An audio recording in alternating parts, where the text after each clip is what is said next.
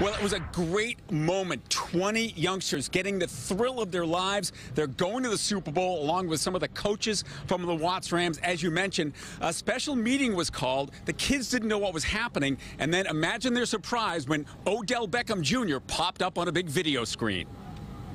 I was just popping on. I've heard all the good things, and everybody's been handling their business, doing well in school, on and off the field, staying out of trouble.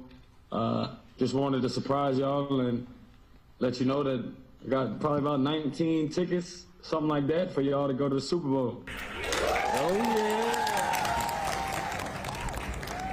19, 20, something like that. That was the auditorium at Mervyn Diamond League High School, 88th and San Pedro in South LA. They erupted in cheers after the kids and their coaches got that word. They thought it was just a team meeting, but of course it was so much more. The selection based not just on football, but also, very importantly, academics, good citizenship. I talked to some of the kids afterwards whose smiles on their faces were just as wide as could be. My stomach started hurting. I was in a maze. You've been to SoFi before. Oh yeah, SoFi's like my second house. That's what I say.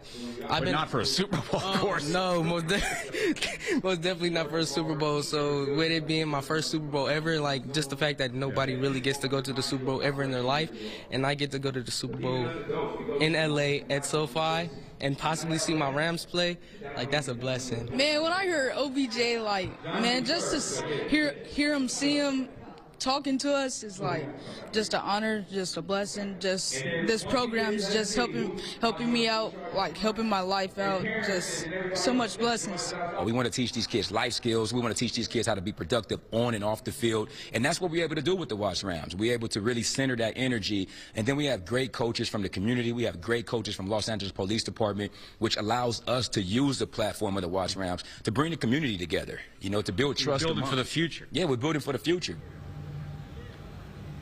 Back live, you can see brand new murals celebrating the Rams, the best in the West, on one of the walls here at the high school. And as you heard Alex and Christine, I know, Alex, you've done a lot of work with the Watts Rams. The general manager, Mark May, said to the kids, this is about you always doing the right thing when some around you might be doing the wrong thing, because you never know who's watching. Well, the people that were watching resulted in them giving these kids that big reward. A lot more from the youngsters at 6, including some of the girls that play football. That's coming up later. Live in South LA, I'm Phil Schuman. Alex, Christine. Yeah, and they're coached by active duty LAPD officers, which makes them so unique and makes the program so unlike anything that we've seen, which is really awesome. Phil, thank you.